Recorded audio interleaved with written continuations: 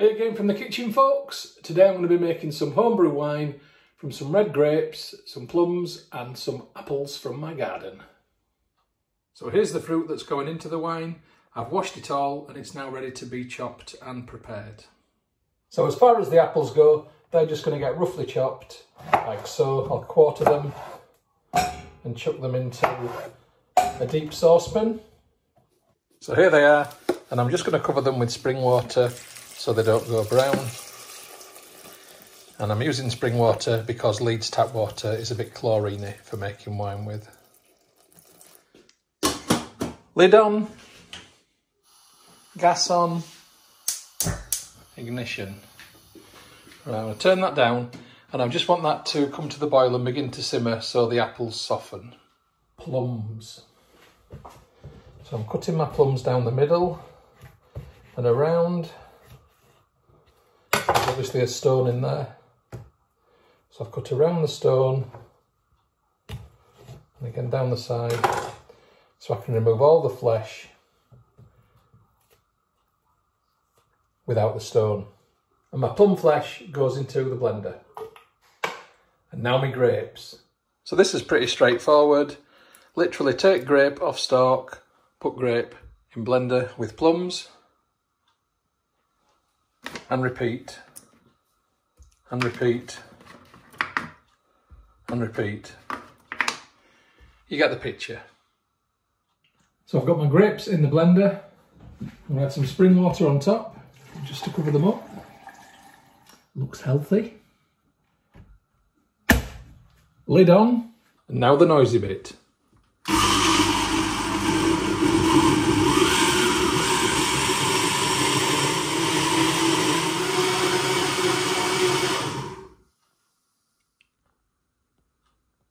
So I've got another saucepan on the hob. I've got some more spring water. I'm going to add that into the saucepan. Okay, so the water's now in the pan, the heat's on, and I'm adding most of a bag of sugar. So this is a 1 kilogram bag of sugar, and I'm probably putting about 900 of those grams in there right now. I just save a little bit for later. So I just want this sugar to dissolve. The water doesn't actually need to boil. If I can get the sugar to dissolve first, I'll turn it off. So the situation at present is, I'm waiting for the apples to simmer, I'm waiting for the sugar water to dissolve, but the grapes and plums have been pulped, mixed with spring water, and now it's time to extract the juices. Okay, so I've got a clean and sterilised jug, clean and sterilised plastic sieve, which is quite a fine sieve, and simply I'm going to pour this to try and get all the juice out without getting too much of the solid matter. And it's a little bit necessary to work it with a wooden spoon. That will go through quite nicely. So after working this with the spoon, that's literally all I'm left with in the sieve. And underneath we've got some nice juice. Now that juice will be sediment heavy, but that's fine because I will decant this into another demijohn after about 3 or 4 weeks. So my apples have now come to the boil. I can turn them off. And just look how easily they break up. They literally just go to nothing. Apples don't take any time at all to break down in hot water. So I'm just going to swish these around for a little bit. I'm going to leave them to cool because they're currently too hot to go through the plastic sieve. So over to the sugar water, and you can see that the majority of the sugar has in fact dissolved. So after a little bit of encouragement with the spoon, the sugar from the bottom has gone and it's now a completely clear solution. I just need to let this cool as well because the demijohn that I want to pour it into is a plastic one. So just while I'm waiting for things to cool, got myself a cup of tea. But here's a little top tip for you. This is 5 litres, it's the same size as a demijohn, and it's clean, completely clean. It's just had spring water inside it, nothing else. So why don't I just use this as a demijohn? Then I haven't got to clean it, I haven't got to worry about that. So that's what I'm going to do. So I simply take off the lid, pop it on there. So this is my Makita drill, and on the end you can see that there's quite a wide wood boring bit. I don't need that, I just need the pointy bit on the end. And very carefully, I'm just going to drill down the middle of the cap. Mind your fingers if you do this.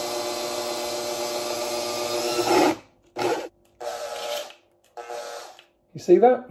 Okay. This is the airlock, which goes normally into a bung, but there's enough flexibility in this for me to push it through.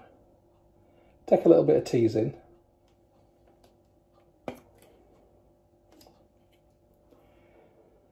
There we go, that's completely sealed, and that will screw into here. So the bottle of water that I bought in effect becomes my next demijohn. Never buy a demijohn again. Right, it's time to put the liquid from the grapes and the plums into the demijohn. The matter that is left behind in the sieve, I'll simply go in compost.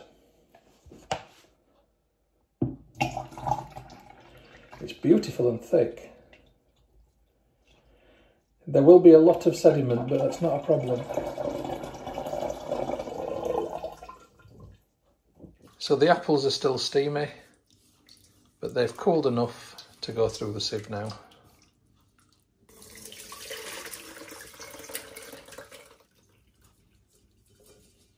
And as before, it's just a case of working it through the sieve. We don't want any of the big matter, I don't want any of the pips, I don't want any of the skins, and I don't want any of the core going through, but I don't mind some of the finer flesh going into the liquid. It's fine for now. So that's what I'm left with in the sieve, not a lot. Again, that goes to compost. And here is my apple water. And again, this gets poured into the demijohn.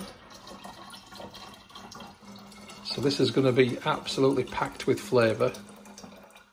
I'm just going to pour some of the sugar water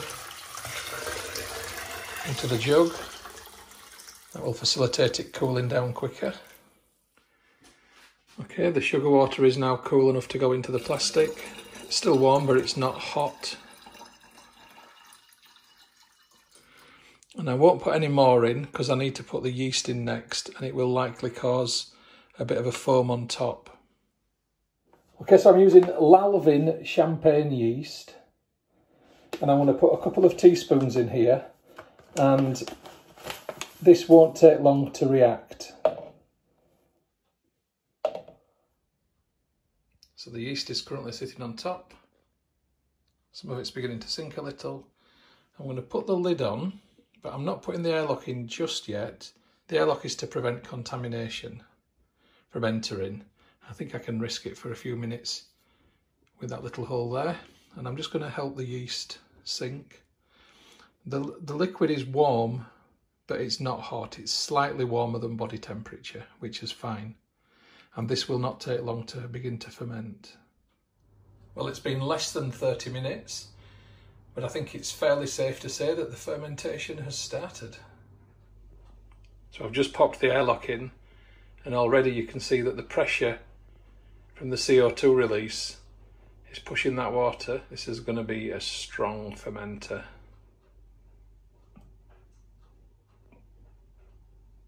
So I think it's safe to say that my wine is on its way. So now I need to leave it for about 3 or 4 weeks before decanting it and removing the sediment. So I'll be back. Cheers, folks.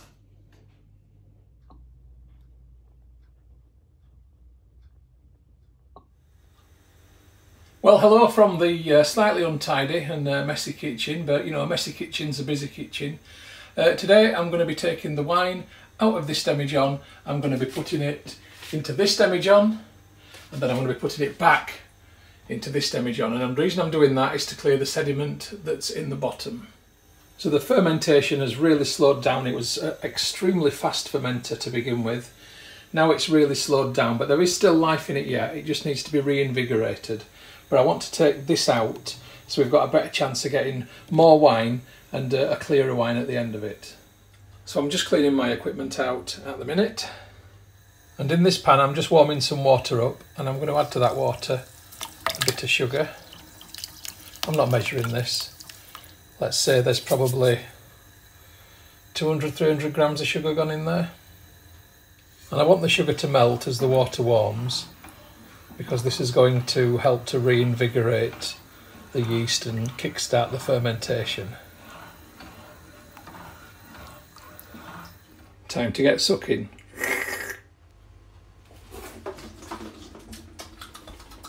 Oh, that's dry. So you can see where I've got the siphon tube in that demijohn. I need to keep it above the sediment.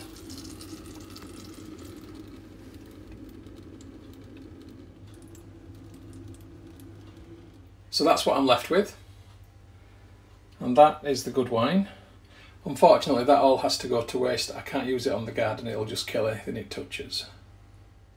So I've given the original demijohn a rinse out, so I'm just going to pour back in now.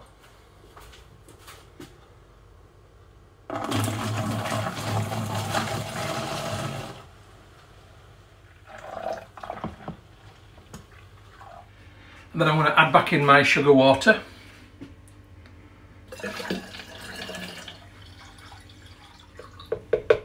I'm going to add a bit more water also to top it up.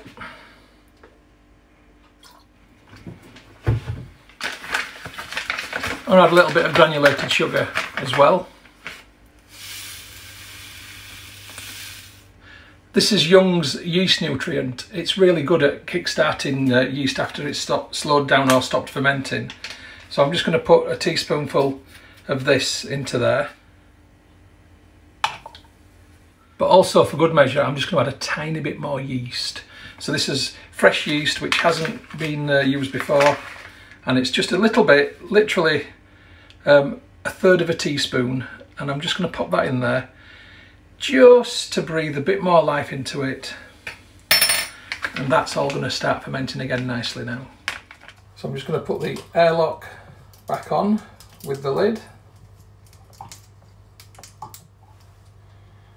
and we'll just wait for the fermentation to begin again. In the meantime, I've put it back with its associates, and I shall report back next when I'm going to clear the wine. Hey from the winemaker's kitchen, folks. The apple red grape and plum wine has been fermenting away nicely for a month, but now I want to clear it and bottle it. So I've got a clean and fresh demijohn just here, and I'm going to pour the wine from the original demijohn into the new one.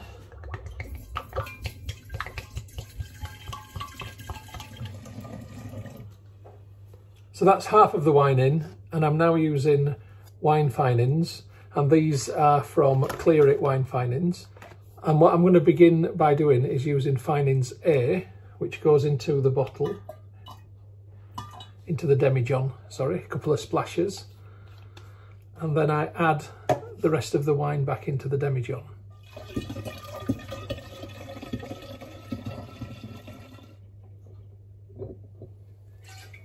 So I've left the sediment in the bottom. I've managed to pour it without getting that, so I'm just going to chuck this away, because that will help to clear it if it's not there.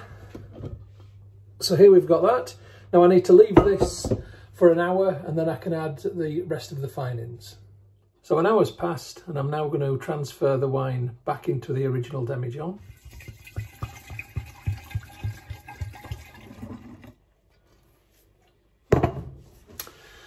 And again, I'm stopping halfway to add the wine finings again. This time, I'm adding finings B.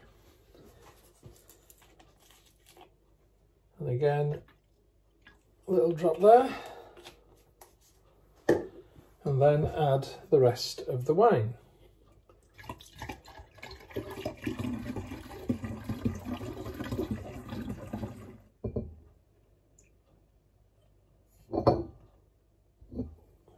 So the wine's back in the demijohn, and it's still fermenting, but the finings should grip hold of all the matter that you can see in there and drag it to the bottom, and hopefully we'll be left with a clearer wine. So I'm going to leave that for a few days and then we'll come back to it.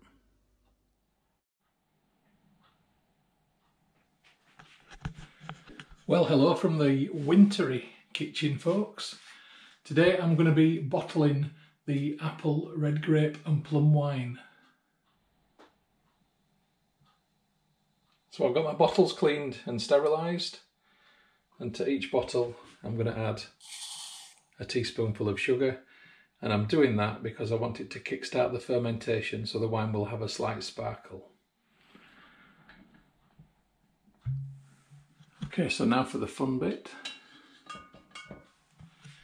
See you later, suckers. So I'm siphoning from the demijohn in a cleaned siphoning tube into each of the bottles. I'm estimating, looking at how much is in the demijohn, that I've got enough for 4 full bottles, and then a sample for later to try it.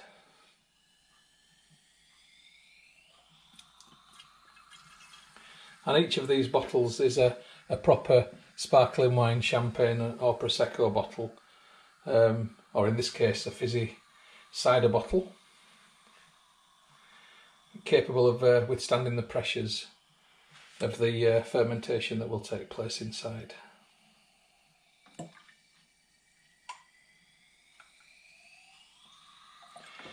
So I need to add that the wine hasn't cleared. I have put the finings in to try and clear it, but it hasn't properly cleared, so this is going to be one that is a little bit cloudy, a bit like a scrumpy.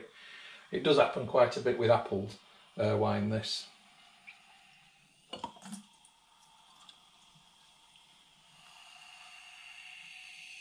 It sounds like it's got a little bit of life in it anyway, so that's a good sign for a sparkling wine.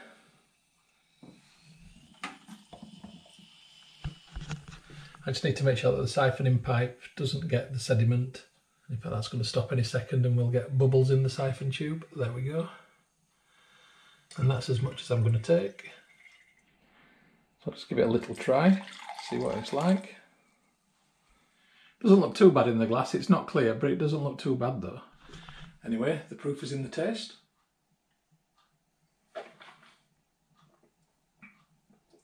It's definitely got a sparkle.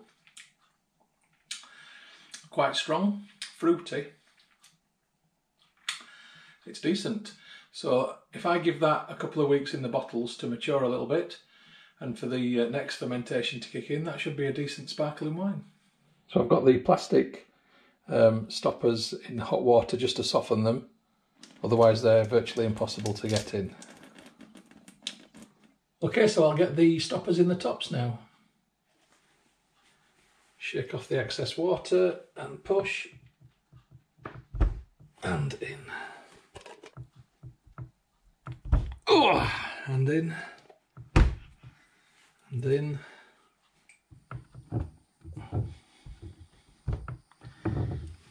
The next important step is to get these on, because otherwise we're going to see corks flying, and these actually do serve a genuine purpose of keeping them in place. So that's one done. 2, 3. So there we have it, folks. 4 bottles of apple, red grape and plum wine, hopefully going to be sparkling. All bottled. I need to put the labels on them, and then we'll open the first bottle and try it in a couple of weeks' time. So until then, see you later, kids.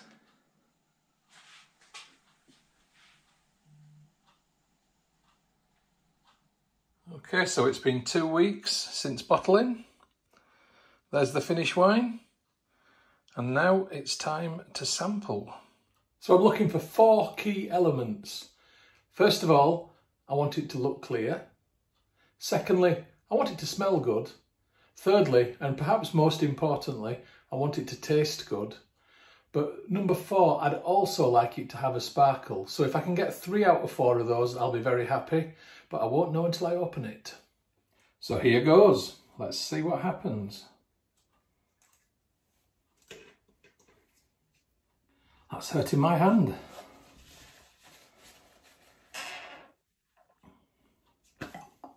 Not much of a pop.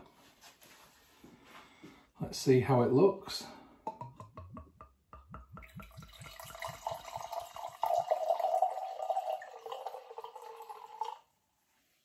We have a sparkle. And that is clear. We've got a clear sparkling wine, and whilst it didn't pop, which I was hoping it would, that doesn't look bad at all. Smells nice. Smells quite dry and quite fruity. I don't know whether it will be dry. Taste will tell.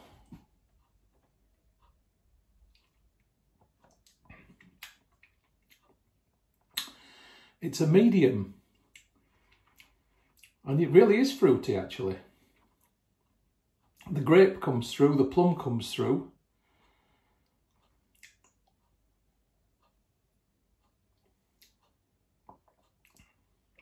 I've got to say it's a success.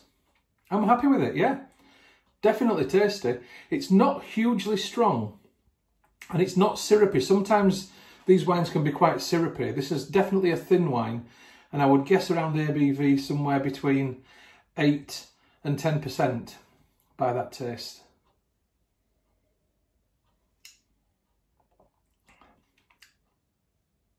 Hugely drinkable, very pleasant, a success. Anyway, cheers folks.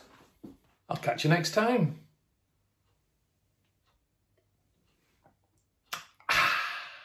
The film that you've just watched is a Moss Home and Garden production. You can find more by going to www.mosshomeandgarden.co.uk. I'd just like to say thank you very much for supporting my YouTube channel and for watching my films. It really is very much appreciated. If you haven't already done so, please subscribe to my YouTube channel in order to receive future updates about the home and garden films which I upload. You can find my YouTube channel by going to www.mosshomeandgarden.co.uk. Please click on the red subscribe button. When you've done that, a little bell will appear. If you press that also, then you'll get future updates about the films which I upload. If you like my films, if you like my style of filming, then you might also like my travel channel, which you will find by going to youtube.com/Stuart Moss or type in www.mosstravel.tv. Again, if you could subscribe to that channel, it would be hugely appreciated. If you'd like to get Moss Home and Garden updates on Facebook, then please open Facebook and do a search for Moss Home and Garden, and you will find the page. If you like the page, then you will get future updates on there. And if you'd like to connect on Instagram for home, garden and travel photography, as well as some stories, then my username is StuMoss, STUMOSS. If you'd like to connect on Twitter, then my username is @StuartMoss. And if you'd like to contact me about film usage or any other issue, please just email me on stewmosshomegarden@gmail.com. Once again, thank you very much for supporting my channel, for watching my films. I do appreciate it. I'd just like you all to have a great day.